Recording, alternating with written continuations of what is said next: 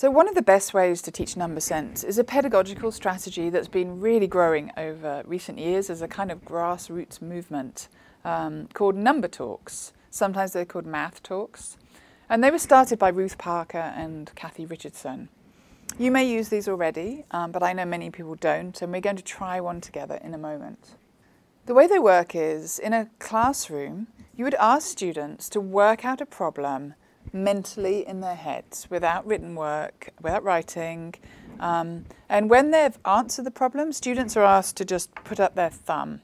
No hands, because when students are putting their hands up as soon as they're finished, it's intimidating for people who haven't finished. I'm going to just show you the way a number talk is introduced, just the first piece now with the use of thumbs. So this was a number talk that Kathy Humphries gave to our elementary teachers at Stanford. And we're just going to watch the beginning here to see how a number talk is started. Okay, so on this card there are some shapes. And when I put the card up, I'd like you to figure out how many there are without counting one by one. So take a quick glimpse of them. And when you do think you know how many there are, then put your thumb up to show me. Ready? So before we watch a couple of different number talks, I want to try some of the mathematical ideas with you together. So the first thing I'm going to ask you is just simply to write down the answer without using pen and paper. Try not to use the traditional algorithm, but work out and write down the answer for 18 times 5.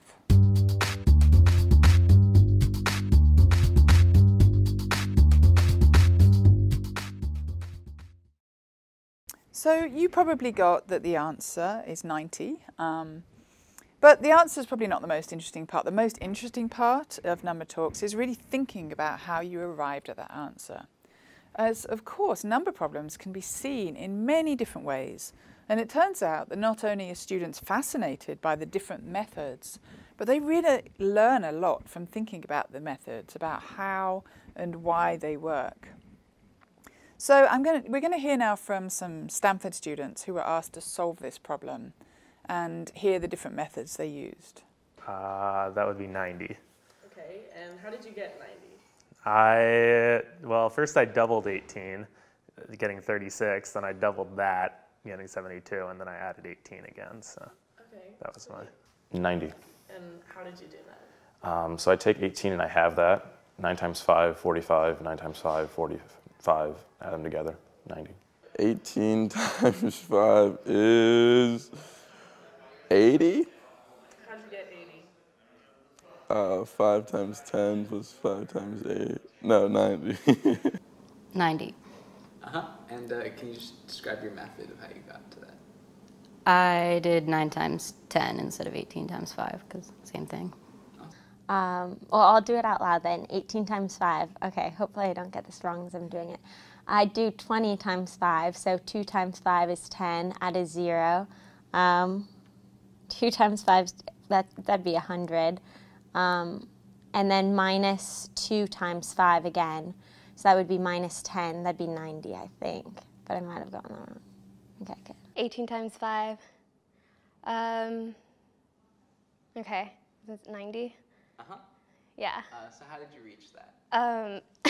Honestly, I tried doing the whole 18 and then 5 under and 8 times 5. And then I realized that it's easier to just do, okay, well, first of all, you are doing 8 times 5, which is 40. And then if you do the 1 times 5, which is actually 10 times 5, that's the 50. And then you just add them together, which is the 90. Awesome. But those are little numbers. I wouldn't be able to do big numbers. Okay, that's 90 because 18 over 2 is 8 times 10. I mean 9. It's 18 over 2 is 9 times 10, which is 90. 90. So how did you reach it? Well, to do it quickly, I separated it into 10 and 8. So 5 times 10 is easy, that's 50, and then 5 times 8 is 40, and then you just add them together.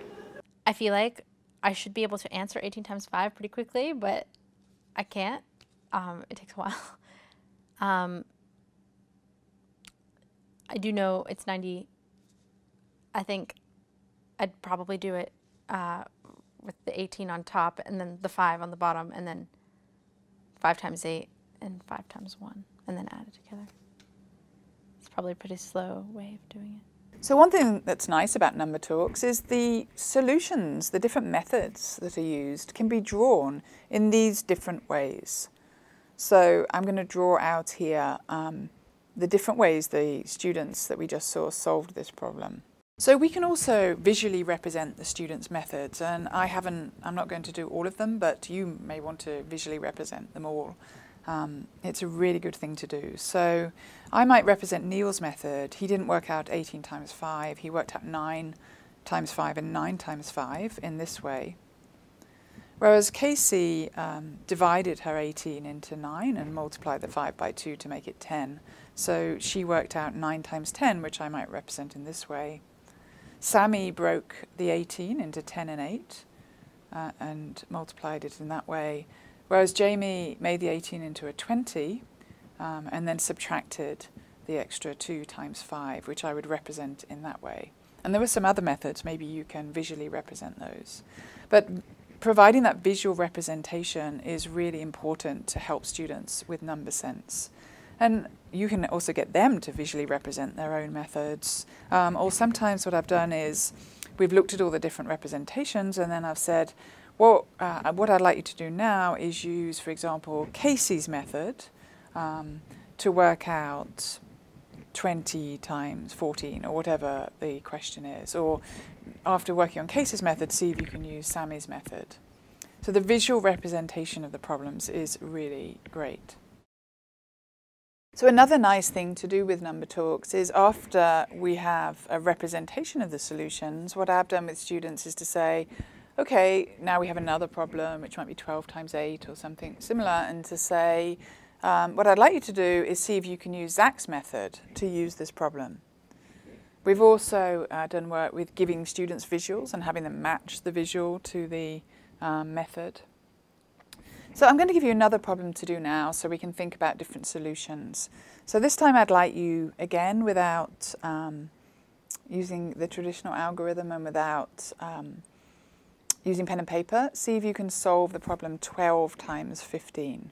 And again, I'd like you to show your method.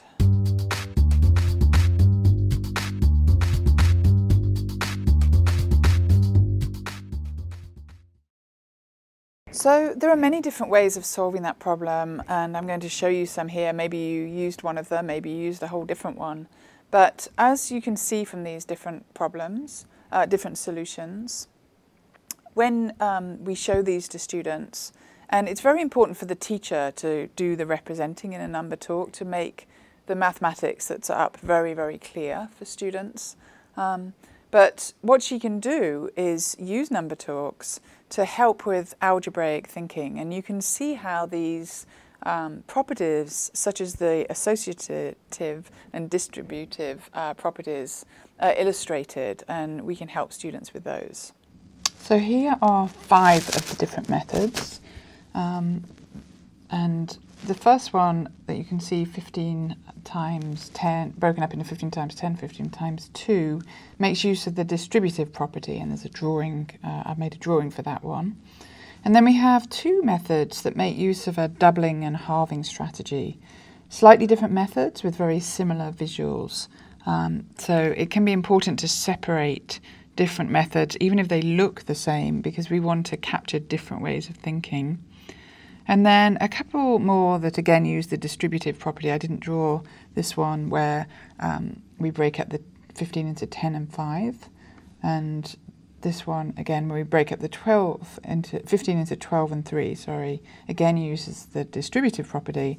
And this is where number talks can be really helpful in the beginning stages of algebra, in having kids break up the numbers, see a visual, and understand both how that's represented correctly in mathematical notation, and to think about the distributive property. So I'm going to show you a couple more now that use the associative property. So these 2 methods use the associative property, and again it's really useful to see the numbers written out with the correct representations. Also really nice to see these visually, and I was going to draw those for you. I found it interesting thinking about those, and then I thought I would leave them undrawn so that you can think about how those would be drawn. It's kind of interesting problem to work on, I promise. So see if you can think about how those might be drawn visually. It can also be nice with these kind of mathematical thinking to represent the solutions with multi-link cubes. But those another two solutions, there are many more, but these nicely illustrate the associative property. So number talks can be done by teachers in the whole class, as we're going to see, or parents can also do mini number talks with their children just by asking them the number problems and then challenging them to find a different solution, to work with the problem with a different method. Having kids solve problems in different ways teaches them a very, very important building block in number sense and mathematics. It is teaching them an ability and willingness to break numbers apart or decompose them and regroup them. This turns out to be a very important foundational base from which all other mathematics builds, as Sebastian talked about. They also teach students something very important, which is that math is a creative and flexible subject. And this is so important. An English mathematician, Walter Sawyer, who wrote the book A Mathematician's Delight, once wrote this. He said, "The depressing thing about arithmetic badly taught is that it destroys a child's intellect and to some extent his integrity. Before they're taught arithmetic, children will not give their assent to utter nonsense. Afterwards they will." And we certainly have a lot of evidence of that. We need children to understand numbers, not to blindly remember methods that they use, but to really understand why they work and how the methods may be used. And number talks work really well at different levels. I think they're great to use in mixed groups of students. I've given that problem 8 times 15, that exact same problem, to elementary students, to Stanford undergrads, to CEOs of companies, and people have engaged with it with equal interest and excitement and really loved seeing the different methods and thinking about them. Luke Bartlett is the executive director of Wolfram Alpha, a site you probably know and love if you're a maths teacher. And he read my book and wrote to me saying, "You have no idea how many times I now ask people to calculate 18 times 5. So it turns out people are really interested in seeing all the different ways in which people are able to think about these number problems.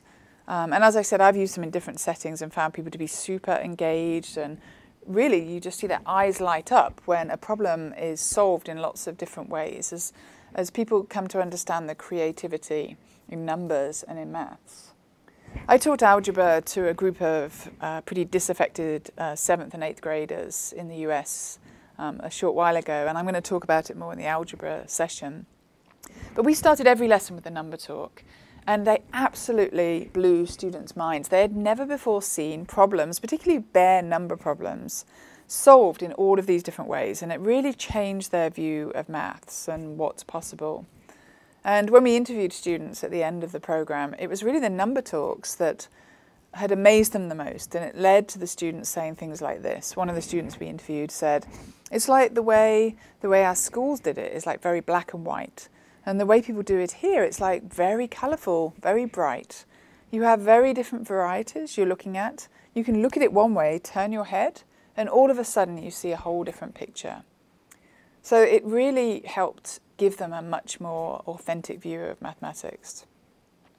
And they're great to use in heterogeneous groups, which of course all groups of students are heterogeneous.